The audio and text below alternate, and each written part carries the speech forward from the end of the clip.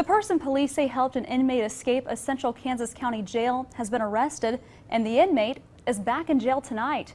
The Kansas Highway Patrol and Dickinson County authorities said today that 27-year-old Trent Hostetter was recaptured, though they didn't release details on where he was found. Hostetter escaped the Dickinson County jail last night. He escaped through a hole in the fence through the exercise yard.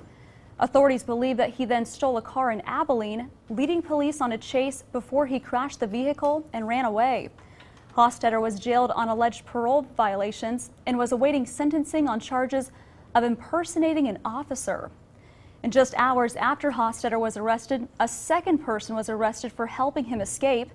20-year-old Warren Morton was booked into the Dickinson County Jail on charges of criminal damage to property and conspiracy to commit aggravated escape from custody.